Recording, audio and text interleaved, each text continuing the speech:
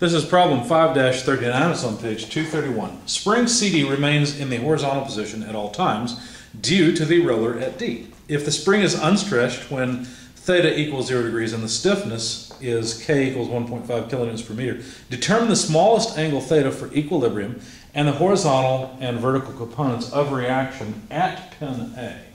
So pin A is the pivot point at the bottom of this pivoting body. So basically the way it looks is we've got a body something like that. There's a pin-in slot up here, and that's long enough so that a spring can move up and down in the slot, and so the spring's always horizontal. And then the pivoting body is pivoted at a point called A, and it's got an interesting shape. It's almost like a triangle, something like this. So this is all one body, you see. And it's not ground, so I really shouldn't put crosshatch on it. Maybe something more like this. There we go. Anyway, there's a force out at the end of 300 newtons, and it always acts vertically downward. And here's the spring where they told us the spring constant is 1.5 kilonewtons per meter. Beyond that, this is point C, and it's pivoted. The spring is pivoted there as well. This is point B over here. The distance between C and B is 0.45 meters, and the length along this backside is 0.6 meters. And the angle theta is the angle of this makes. So basically, when AC is vertical, the spring has no tension in it. So mathematically, force in the spring equals 0 at theta equal to 0 degrees. So we're supposed to find the minimum angle of theta for equilibrium. So let me draw a free body diagram and set a coordinate system, something like this. And let's see, the free body diagram, I'm going to take that triangular shaped body, whatever it is. And since this is a pivoting pin at A, I'll write AY, AX, and then F here. Now this is 300 newtons, but I'm not going to write that. And then force in the spring to the left. And then just for some geometry, let's note that angle's theta. And by the way, so is this angle. Because think about it, this is a right angle here. And so if this was vertical, then its top piece would be horizontal and its side would be vertical. And as it rotates, of course, then the angle theta is simply measured from vertical and horizontal. So, let's see. Well, I have to somehow deal with this spring, so let me extract the triangle. I drew this at quite an angle. That might be a happy accident, actually. There we go. So this is point A, this is point C, and here's the angle theta. This side is an important length because it represents how far the spring is stretched. So notice it will always be 0.6 meters, because that's the length of this side, multiplied by the sine of theta. See, it's the upper side of the triangle. Now, the force in the spring, which is something important as well, will always be K delta X. And so the force in the spring can always be written as K times 0.6 meters sine of theta. And that's a little more convenient to write because we know K is 1.5 kilonewtons per meter. So if we multiply 1.5 by 0.6, we can just put it all together, and this comes out to 0.9 kilonewtons multiplied by sine theta. That makes our life a little bit easier later in the problem. So what I'm going to do is sum moments about A, because I'd like to know the force in the spring for the beginning. Counterclockwise is positive, sum better come out to 0. And so Fs, the force in the spring, has a moment arm of 0.6 multiplied by cosine theta. So Fs, I know I can write it this way, but let me just use Fs for the time being. 0.6 meters cosine theta would be the moment arm of the force in the spring. And then if we subtract the moment caused by this 300 Newton force, well, let's see, we're going to need the moment arm for that. So we can get part of it by taking this upper length, right? But then there's another triangle. Can you see it right here? Okay. Better yet, really those 2 points are the same point because this force F is applied out at the end of the triangle. So Basically what I need is this length plus the length of the spring, see, for the moment arm of this force F. So minus F times, we'll get, again, the length of the spring first because we need that piece, so 0.6 meters cosine theta plus the length of this side.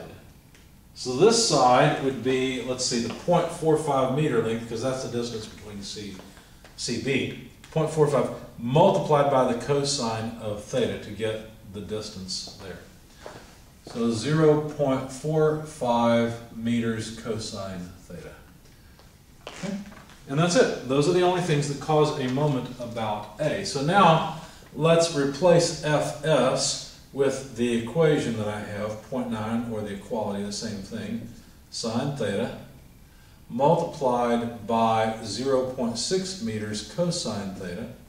And let's put this term on the other side. So equals F times 0.6 meters plus 0.45 meters cosine theta. Let's see, did I make a mistake? Looks like I may have. Yeah, I used cosine, and I should have used sine, because this length is not the cosine side. This is the cosine side. I should have used sine. Sorry about that. So that means I can't factor this out. I hate just writing down everything from my notes. I like to think through it as I go, and so I tend to not just copy my notes. I'm trying to explain it as I go. Now, looking at this, what I did is I said, you know, I'd like to kind of get the constants together. So I just divided both sides by 0.9 times 0.6. And of course, those are kilonewtons and meters. So it doesn't really matter. We know that this is 300 newtons, but I'm working in kilonewtons, so I've got to be careful. So this is 0.3 kilonewtons. So that's the way I plugged it in. And I put everything together so that I was left with sine theta, cosine theta on one side, and on the other side, divided by 0.9 and 0.6, and of course multiplying through the 0.3, what I found is that this was 0.18 sine theta plus 0.135 cosine theta. Now, looking at this, I didn't know exactly how to solve it. You might be able to square and add or something. I don't know. I don't think so. So what I decided to do, oh, that's not right. I'm sorry. I've skipped a few lines in my notes. I actually ended up here. This time, the product of these two is 0.54, and so what I had was 0.18, which I had to divide by 0.54. And 0.135, which I had to divide by 0.54. But that's just math. That's not a big deal. So what I decided to do is go into Excel, and I plotted, I don't think we need this anymore. I plotted, what I did is I plotted this. I just moved sine theta, cosine theta to the other side. And basically, I just plotted this whole thing as a function of theta. So I had theta in one column, and this whole mess, this whole function in the other column, f of theta, let's call it. And I plotted it between 0 degrees all the way down to 90 degrees. Now, what you got to understand is, when this is equal to 1, we have equilibrium.